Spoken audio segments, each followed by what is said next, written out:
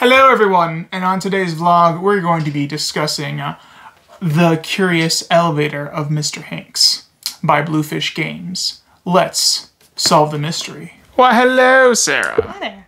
So what would we be discussing today on the vlog? Today we're going to be discussing The Curious Elevator of Mr. Hincks, which is sort of a puzzle game by Bluefish Games, and it's one of those sort of escape room in a box style things. So I'm not actually going to show you a whole lot of what's in this box because I don't want to ruin it for anything. Everything in this box is used to like solve the puzzles and the mystery of The Curious Elevator of Mr. Hincks. So we're not going to show a lot of the components that are included in this game, and this will be a completely spoiler-free review. Experience. Yes, exactly.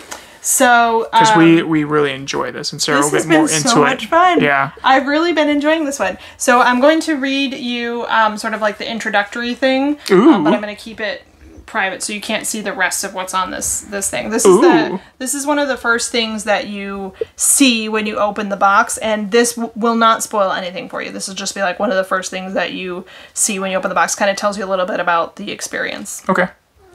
Welcome, friends. The elevator is ready. Time to puzzle your way to the top. Read this page, then make your way to hinkselevator.com. I've left a present for you on every floor. It is of great importance that you open each gift post-haste, as it will guide you to the materials needed to solve that floor and include vital information. To move on to the next floor, a one-word password will need to be entered on the elevator screen on your phone. Other items you interact with will require codes that may not follow this rule. Below, I've provided space for you to keep track of floors and passwords, which are kind of like levels in the game. As you go, you can kind of stop at certain places, and this page here allows you to sort of track if you decide to stop. So hints are available if you need them within the elevator, with the first hint being a materials list of items that are necessary to solve the current floor. So every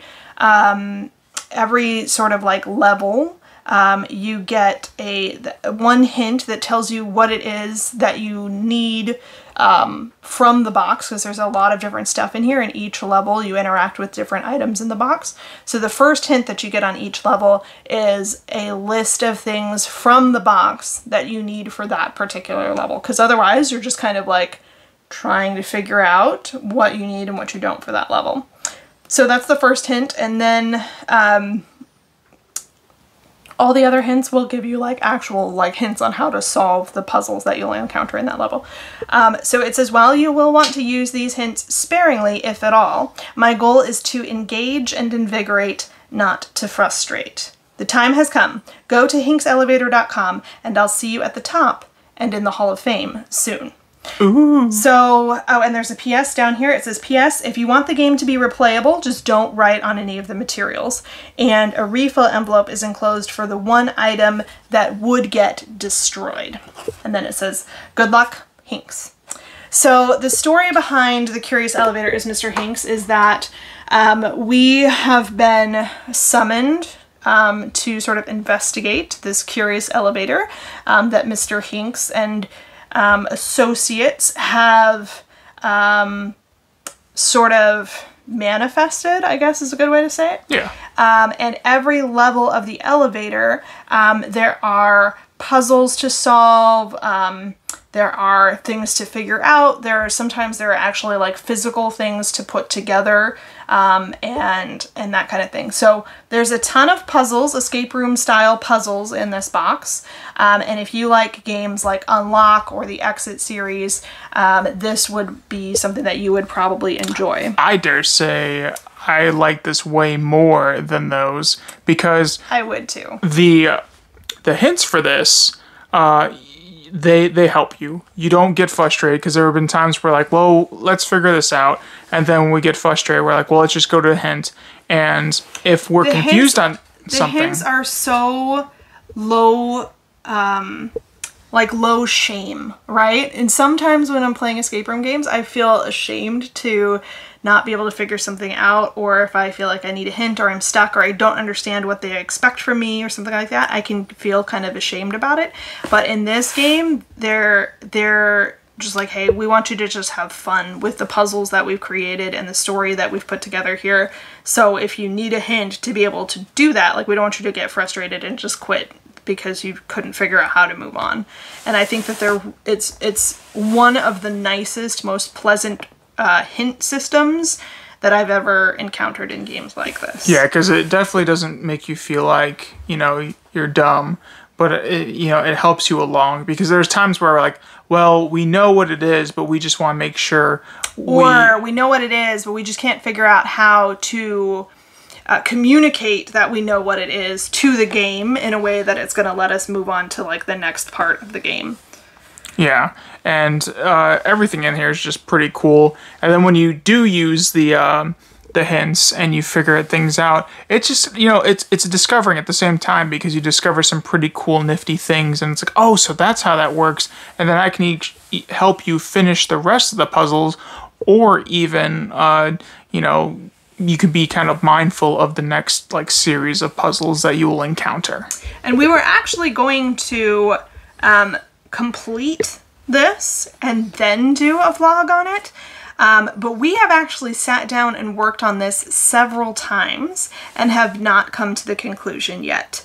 And so, aware of the sort of pressures of time, we wanted to get a vlog out on it before we've been holding on to it for like months and months and months without doing a vlog on it, even though we are working on it. So we went ahead and decided to film the vlog today just so that we could kind of introduce you to it and so we could talk a little bit about it. But we haven't actually solved this yet. We're having such a nice time just sort of casually experiencing the game and all of the puzzles and things within, that we didn't want to rush through it just so we could put the vlog out. But like I said, we've actually sat down and worked on it several times without coming to a conclusion yet. So we wanted to be fair to Bluefish Games, who sent it to us. We did want to do our due diligence, talk about it on the channel, show it to you guys without, you know, having hold of it for like 6 months without doing anything on screen with it, right? Yeah. But we haven't finished yet. So there's still more puzzle for us to explore in this, more game for us to finish. And we'll do a follow-up video when we get completely finished with The Curious Elevator of Mr. Hincks. But like I said, we just felt like we'd had it for long enough to where it was really time for us to talk about it at least once on the channel.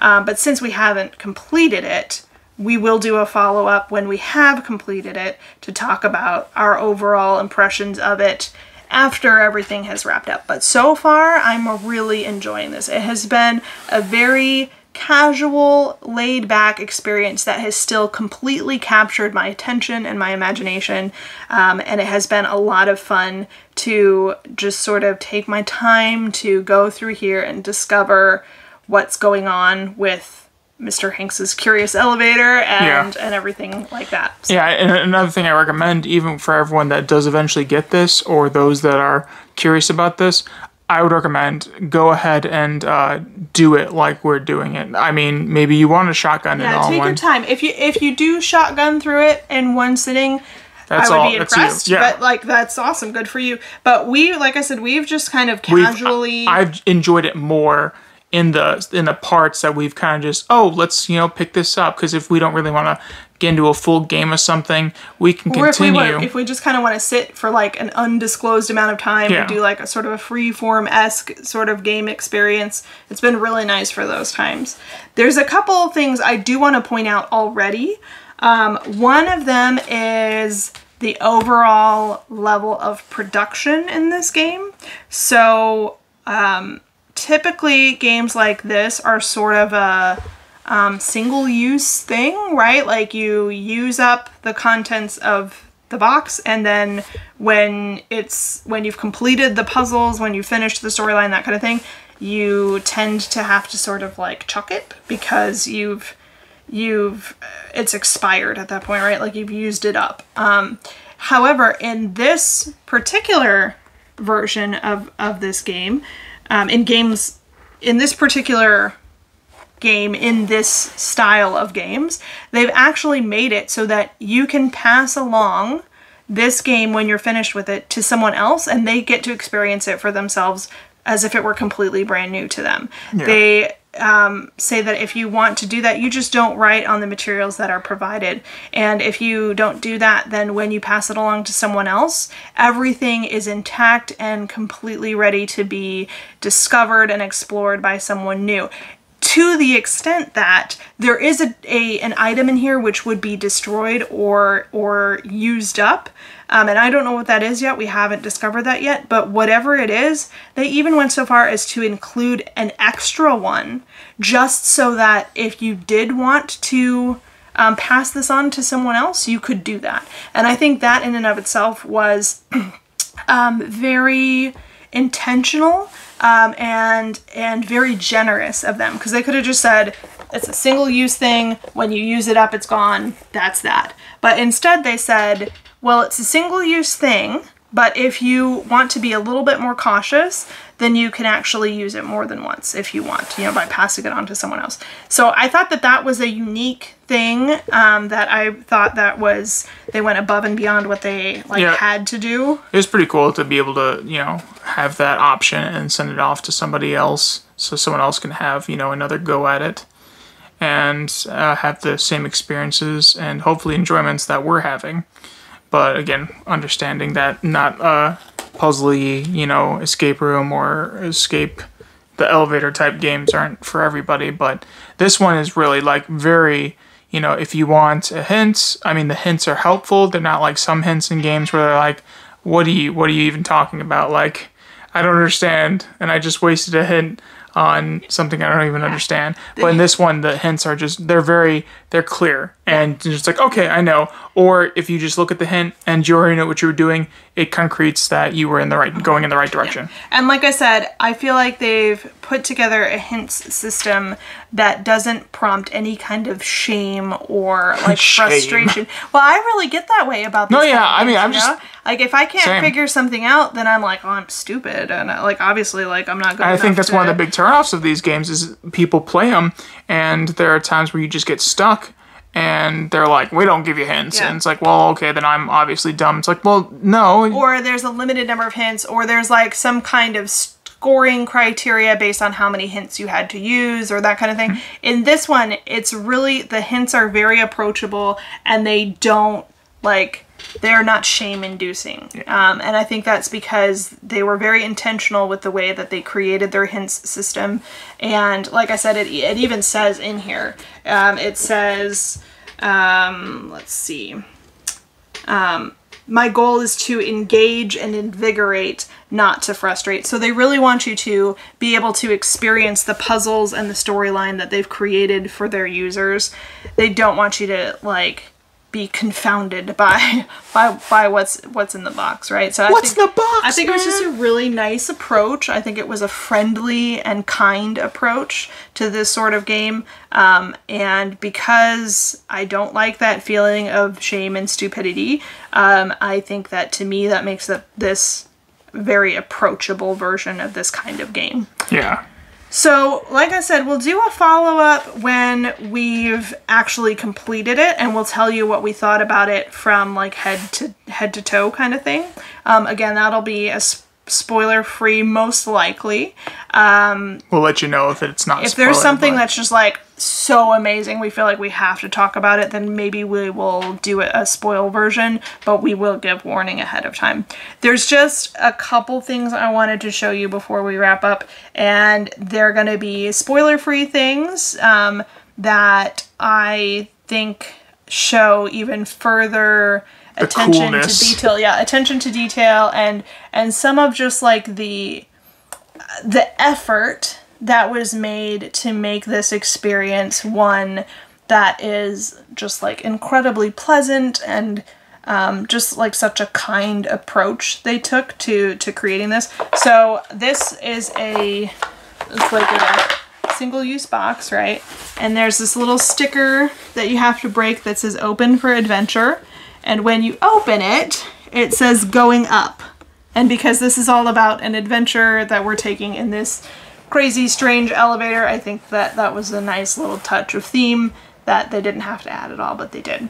And then I'm going to open this very quickly for just a second, and you'll catch a glimpse of the contents, but we don't really want to spoil what's in there. I just wanted to kind of show you the inside, how colorful it looks, and how eye-catching and friendly and interesting it looks on the inside. So, ready? Yeah.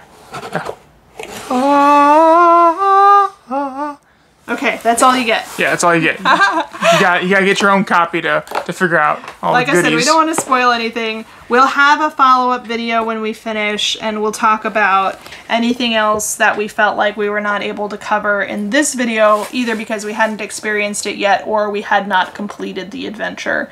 But so far, I've found this to be incredibly pleasant and pleasantly surprising in a few very nice ways that have been has just made this just a joy to sort of experience in a casual, laid-back sort of way. So. Awesome.